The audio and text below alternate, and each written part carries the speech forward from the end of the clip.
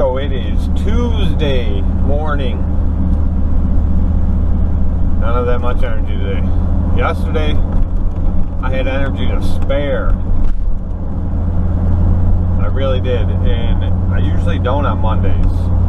So that's why I have my Mondays light. I think I have 11 properties, 12 properties on a Monday. I keep it light because it's Monday, and I know I usually don't feel like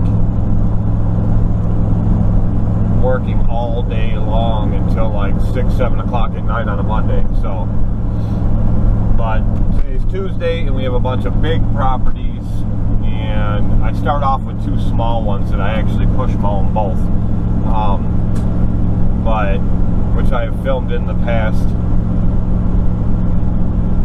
But most of them are really big properties, 2 commercial properties. But anyway, so it is like 64 degrees outside, which is really, really weird. There's a lot of dark clouds, but it's not supposed to rain at all today. But it's still, it's cold in dark clouds. It's not cold, like this is fine for me. I'll mow in this all day. Excuse me. But it's, compared to how it has been, it's been in the high 80s, low 90s with extremely high humidity. You guys have heard me mention it in my past videos. In the last few videos I've made, the air has been so thick, like you can cut it with a knife, but not today. Not today. I think the humidity is low, and it's going to be a high of like 72 today, but that's not even, it's not even supposed to hit 70 until like 2 o'clock. But, so it's definitely cooler today. That's really odd. It feels like a fall day. But anyway, so in the trailer today, I have the push mower, and I have the Exmark 36 Vantage, and I have the Great Dane. So we are going to see how the day goes, and we're going to see how the Great Dane's going to do. I guess it's D-Day today. I'm not that far from home. At any given time, I'm like 15 minutes from home. So that's a good thing. In case something goes wrong with this Great Dane, I can fly home, swap it out with the Tiger Cat or something. Or the Walker, probably the Tiger Cat, because I don't really bag a lot of properties on Tuesday. They're all big, wide open. I just side discharge them. So that'll be the name of the game today. But hopefully that doesn't happen. I'm hoping no issues with this machine at all. And I mentioned yesterday's video, and the more I think about it, the more I'm probably already 100% determined I'm going to do it. I have a ton of scrap steel at home, and I am probably going to weld a bigger platform onto the Great Dane because I just don't like it. It's pitched up a little bit, like probably almost half-inch pitch upward toward where the front of your feet are, and it's not that wide. It's small, like I had mentioned, and I just don't like it. So I am going to probably weld a bigger platform onto there, just so I have more standing room, it's more stable, and yeah, so that's the case. But these first couple that I do this morning, I'm not going to film. They're just quick ones. I push mow, and then the third one I do, the backyard is always wet, and it's just the nature of the beast. So usually I end up double cutting it, but a couple weeks ago, instead of doing it with the Tiger Cat, I just pulled the 36 out, and I mowed it with the 36 because I had mulching blades on the 36 at the time, which now I have the high lifts on there. But I am I think I'm going to do it with the Great Dane today because I have those eliminator blades on it, and they are mulching blades, so we'll see what happens. Real quick, I saw a post on lawn care solo operators on Facebook, and a guy was asking about, he couldn't find what he called ultra high lift blades. No matter where he looked, the dealers he called, so on and so forth.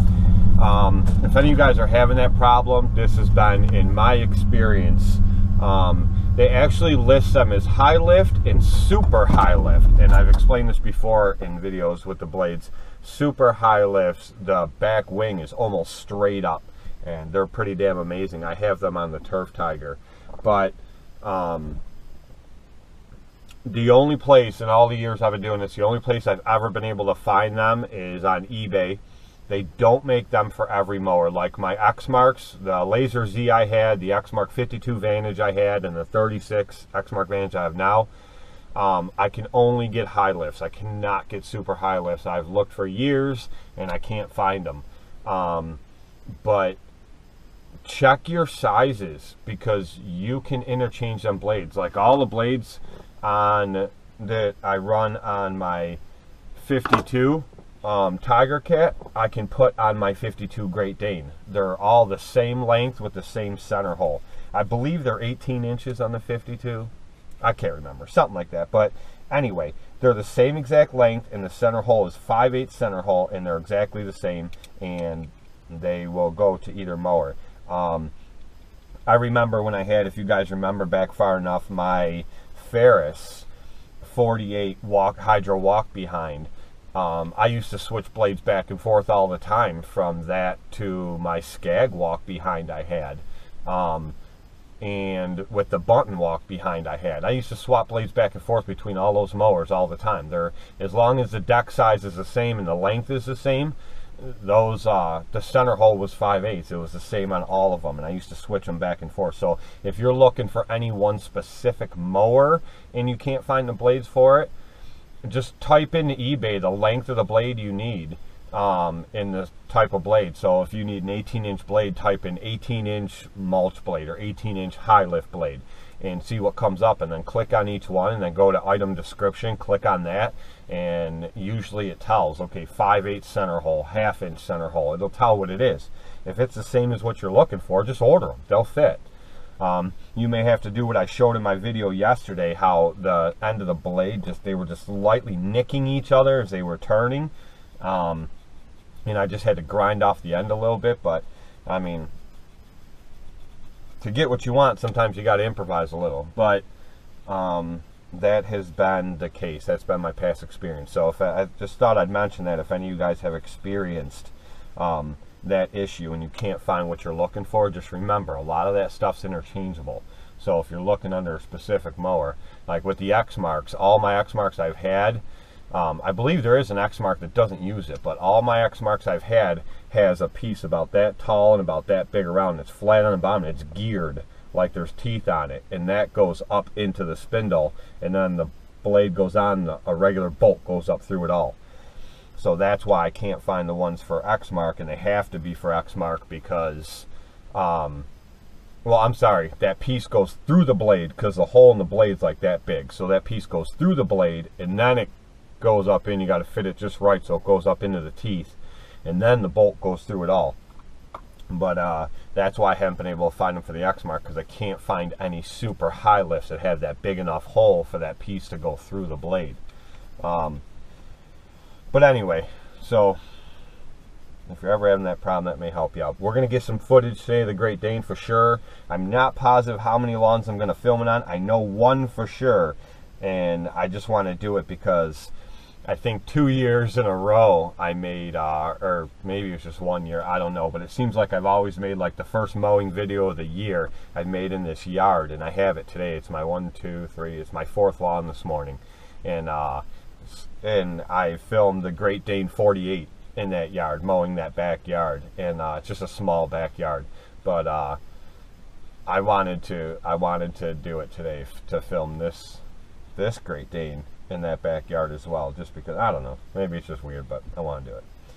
So it's going to be that one, and then I'm going to do, I'll see what else I can film, but alright, let's get started. I gotta get started anyway. I'll catch up with you guys in a few minutes. Real quick, because I just got a message. Somebody sent me a private message that said, thank you so much for the videos. I'm just starting off, and your videos really helped me out a lot. That's awesome. I'm happy to hear. I love seeing that on the comments under the videos, but he sent me a private message, and this is why. He said, I noticed, he goes, I've been going through all your videos, and I noticed that you've had some problems with trolls. over the years, whatever. And he says, I hope that doesn't ever stop you from making videos. No, it never will. And in my opinion, if you don't have trolls or people hitting that dislike button, because that just shows that they're jealous.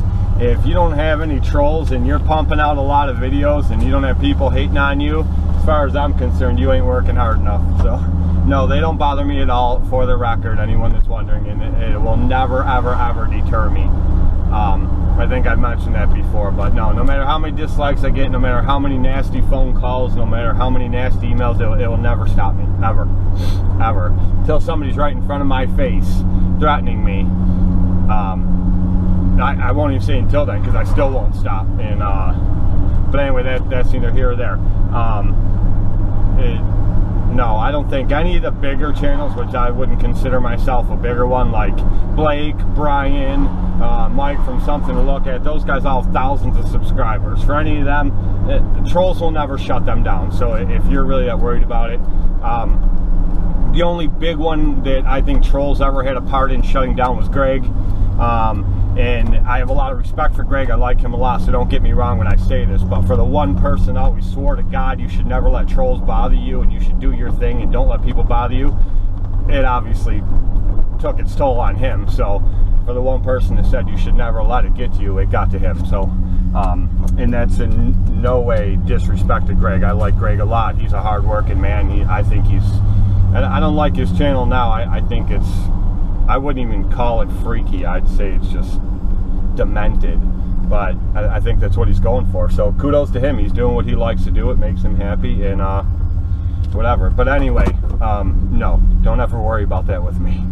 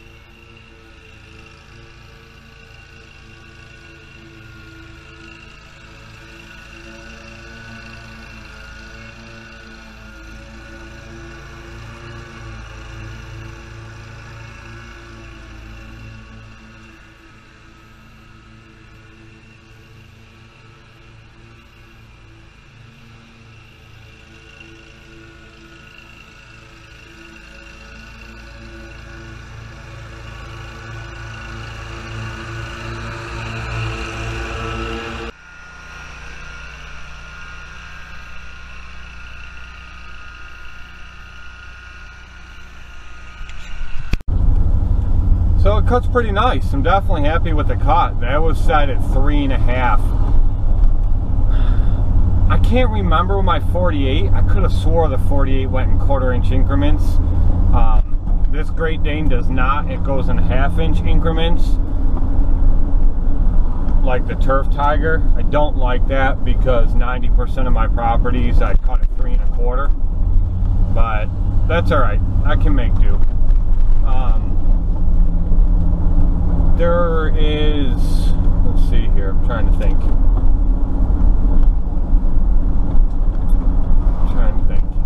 there is not a huge difference between 3 1/4 and 3 inches. So that one, like I said, I cut it at 3 1/2 inches. It's cutting pretty good.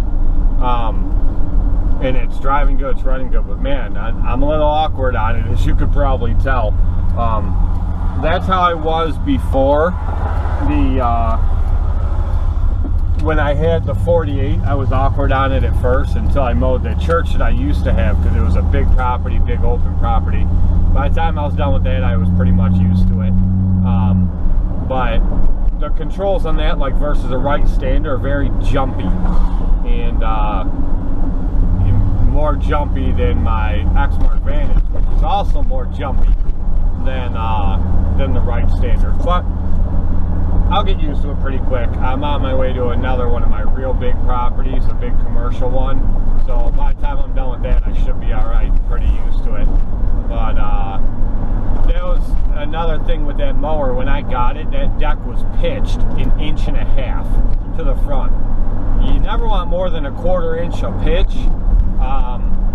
I try to get all my decks right around 1/8 inch, which is recommended, and that's usually best. So it's at about 1/8 inch now. I fixed that like a week ago, so it's right on now. So I think it's pretty much cutting at where it says, but I don't know. We'll get some more in with it, and like I said, I only cut that at 3 1/2. I just took a little bit off the top.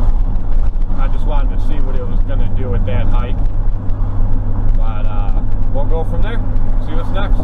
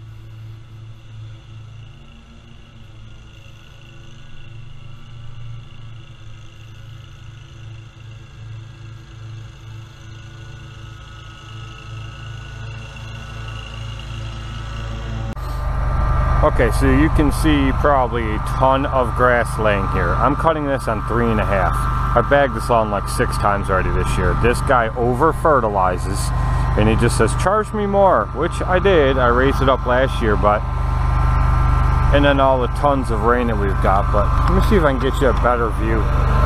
It's cutting really good, but the one thing I remember is you have to go slow with these blades. They don't, I don't know if you can see that.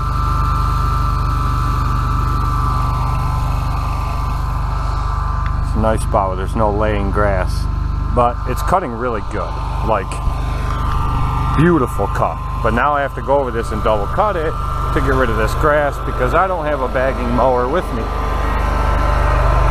So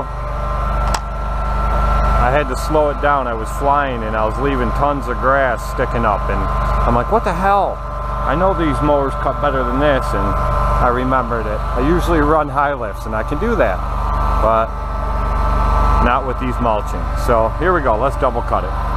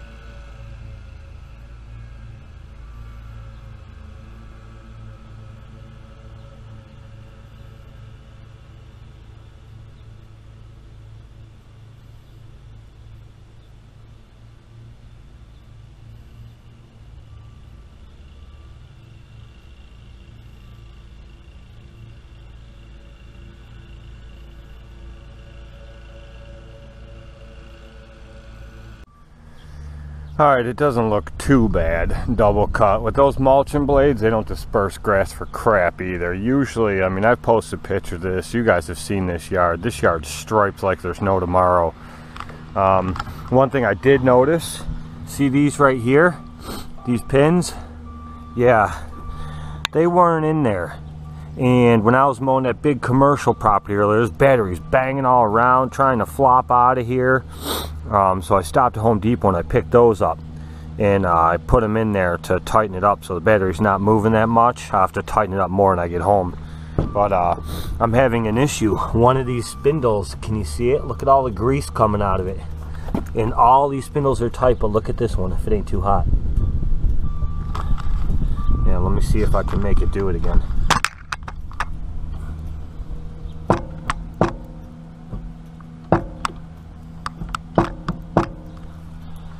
That spindle's moving, brand new spindle.